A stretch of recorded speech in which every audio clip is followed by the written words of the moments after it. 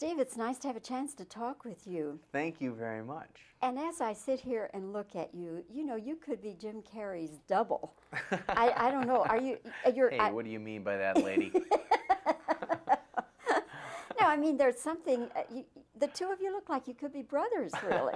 Has anyone ever told you that? No, you're out of your mind. Yes, I've been told that time and time again. No, but you, of course, are the director and Yes. writer. And I have to admire you very much. You went into directing this on one day's notice. Yes, I had a one-day prep, which I'd really recommend. It was nuts. I mean, I was seeing locations for the first time through the whole shoot. I never had time to get ahead, really. So it was filmmaking boot camp. It was crazy. But I knew the script really well, and I knew what I wanted. And it was frustrations to get, you know, if a prop's different than you think, or the set looks a little different. So we had some leeway to switch things around, but it's, you know, it was nuts. I'm rewriting scenes, you know, because the schedule was sort of crazy. It was a full comedy task. Then you had animals. Now, how much of a problem was that?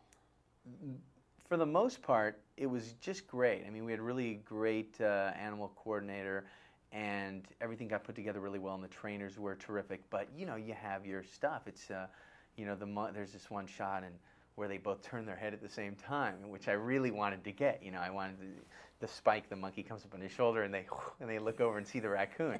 So, you know, 2 days later, I'm going, come on, tie a string to his head, something, you know.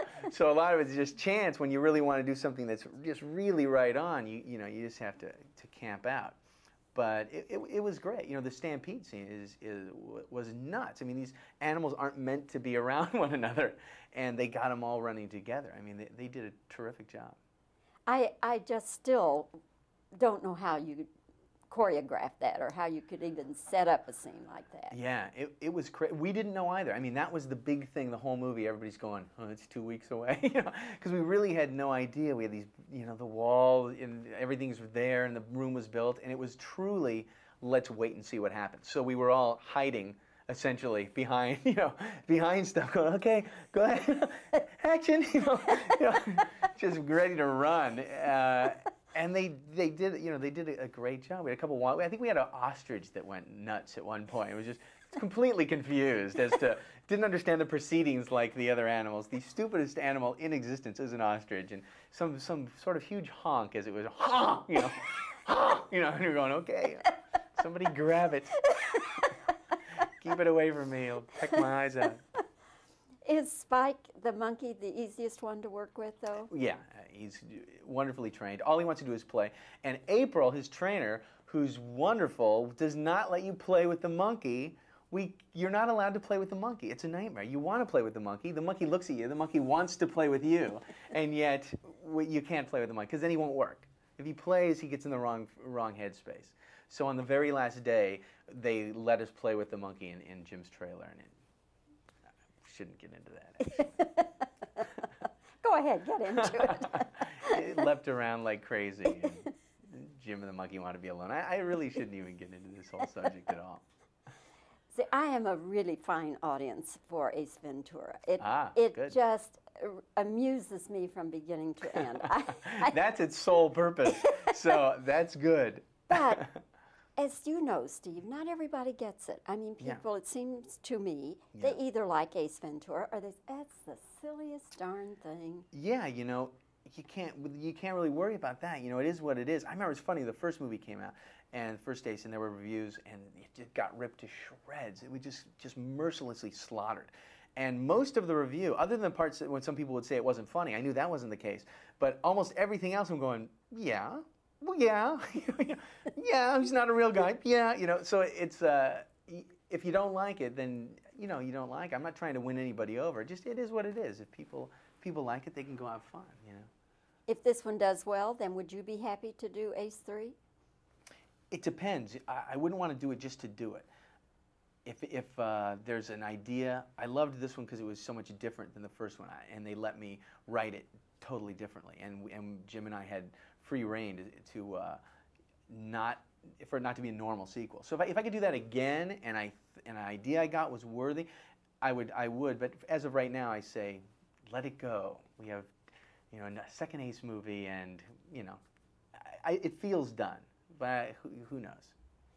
I know that Jim is interested in doing something of a more dramatic nature. Mm-hmm.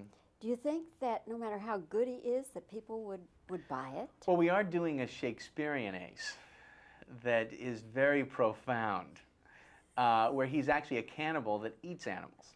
So it's a little shift and more of a dramatic little edge. I have high hopes for it. You know, Jim's an amazing actor, and he can definitely, you know, branch out and do great stuff. It's just a matter of what people want to see and all. You know, who knows? I think he should do whatever he's really excited about. Others have done it. Robin Williams, notably, sure, has been able to do it. Yeah, absolutely. So it has been done. Definitely. And if Jim wants to take a crack at it, what's he got to lose? $20 million. Absolutely. You know? And a lot of it you can't control. It's timing. And Bill Murray did Razor's Edge. I think he's brilliant in that movie. You know, at the time, nobody wanted to see it. Steve Martin, Pennies from Heaven, I think it's a great movie. You know, so it's just all timing. Robin broke away a little later. So, you know, who knows? Well, it's in the meanwhile, we have Ace Ventura 2 to look at and to laugh about. And it's been fun talking with you. The heartwarming story of Ace Ventura. And just remember, hold that over Jim's head, that, you know, at least somebody thinks that you could fill in for him. and probably the audience wouldn't be... They'd have no idea. No. He can disappear and just no get one the will hair know. a little longer. Yeah, and absolutely. Yeah. Steve, thank you. Thanks. It's been fun. Nice meeting you.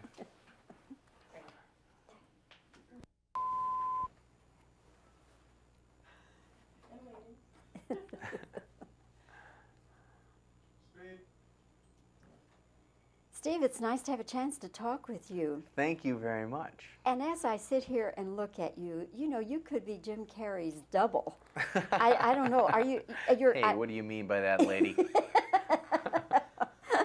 No, I mean, there's something. The two of you look like you could be brothers, really. Has anyone ever told you that? No, you're out of your mind. Yes, I've been told that time and time again.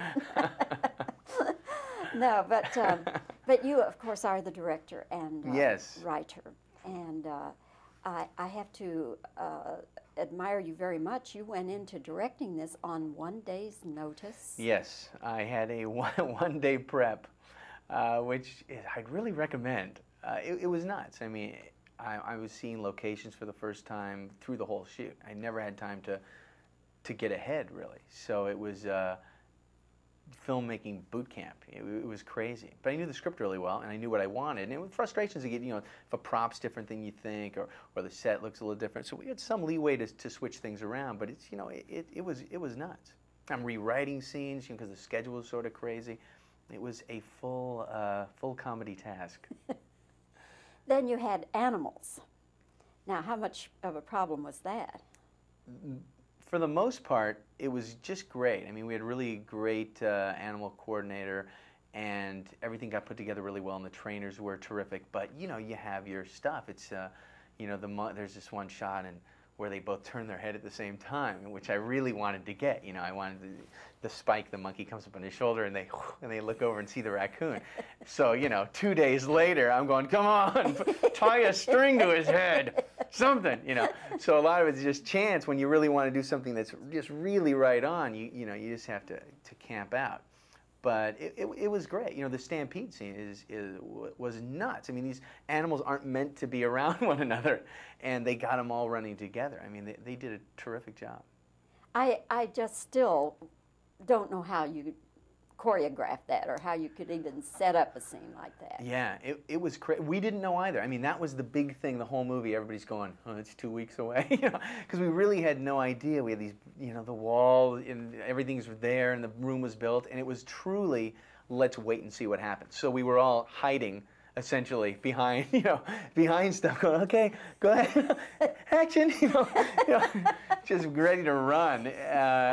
And they did, you know, they did a great job. We had a couple. I think we had an ostrich that went nuts at one point. It was just completely confused as to, didn't understand the proceedings like the other animals. The stupidest animal in existence is an ostrich, and some sort of huge honk as it was, honk, you know, honk, you know, and you're going, okay, somebody grab it. Keep it away from me, it'll peck my eyes out. Is Spike, the monkey, the easiest one to work with, though? Yeah, he's wonderfully trained. All he wants to do is play. And April, his trainer, who's wonderful, does not let you play with the monkey.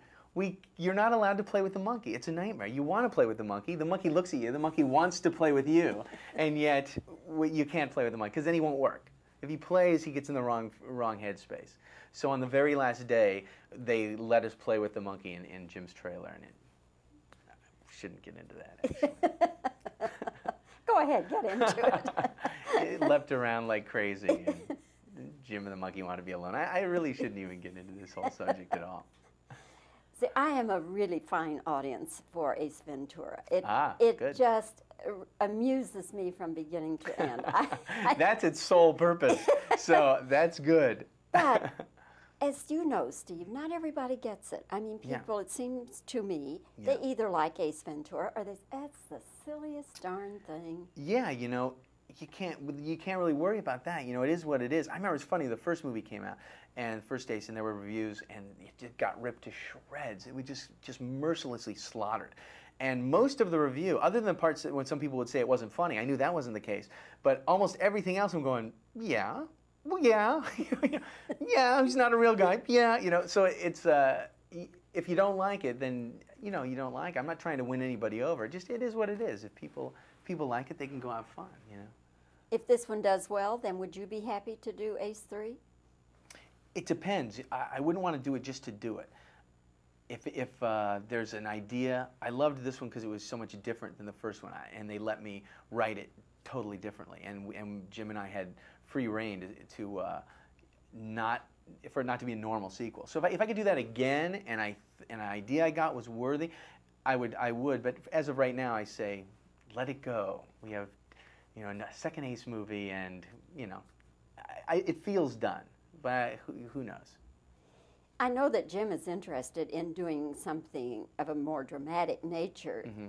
Do you think that no matter how good he is, that people would buy it? Well, we are doing a Shakespearean Ace that is very profound, where he's actually a cannibal that eats animals. So it's a little shift and more of a dramatic little edge. I have high hopes for it. You know, Jim's an amazing actor, and he can definitely, you know, branch out and do great stuff. It's just a matter of what people want to see and all. You know, who knows? I think he should do whatever he's really excited about. Others have done it. Robin Williams, notably, has been able to do it. Yeah, absolutely. So it has been done. Definitely. And if Jim wants to take a crack at it, what's he got to lose? $20 million. Absolutely. You know? And a lot of it you can't control. It's timing. And Bill Murray did Razor's Edge. I think he's brilliant in that movie. You know, at the time, nobody wanted to see it. Steve Martin, Pennies from Heaven. I think it's a great movie, you know. So it's just all timing. Robin broke away a little later, so you know, who knows? Well, it's in the meanwhile we have Ace Ventura 2 to look at and to laugh about, and it's been fun talking with you. The heartwarming story of Ace Ventura. And just remember, hold that over Jim's head, that, you know, at least somebody thinks that you could fill in for him. and probably the audience wouldn't be... They'd have no idea. No. He can disappear and just no get one the will know. hair a little longer. Absolutely. Steve, thank you. Thanks. It's been fun. Nice meeting you.